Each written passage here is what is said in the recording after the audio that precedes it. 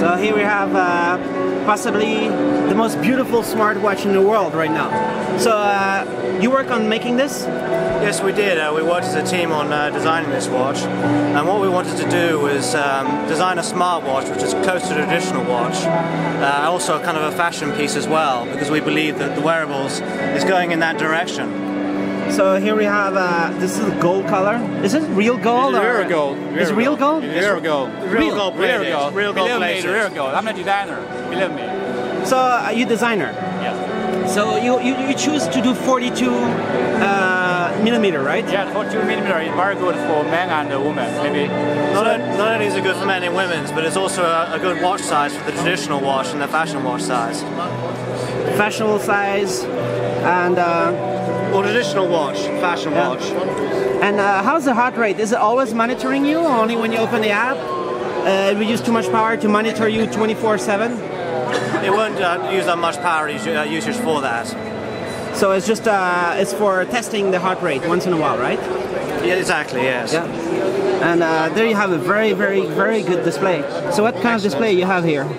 Well, the display is 1.4 inches, which relative to the size of the case, which is 42 millimeters, is a very good ratio. Can you touch the screen? Does it work? It's on demo version right now. Demo mode. Yeah. Yeah, it's on demo version right now.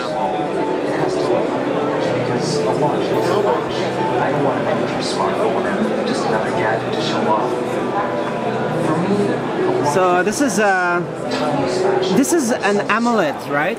Correct. So does that mean you can just see the time all the time, or when you lift it up? It's the quality of the display. The quality of the display is very high. It's 286 ppi.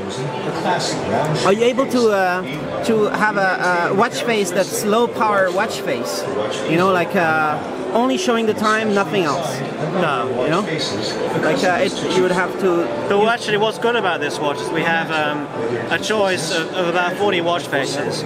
Unfortunately, we can't go through them right now, but you'll eventually see that you'll be able to have like sporty dials,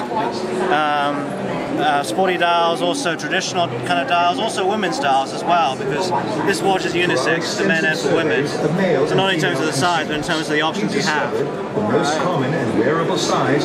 What is also interesting to note is Now the diameter of the watch surface is 42. what's also interesting to note is the strap size for men, or the bracelet size for men, is 21 millimeters.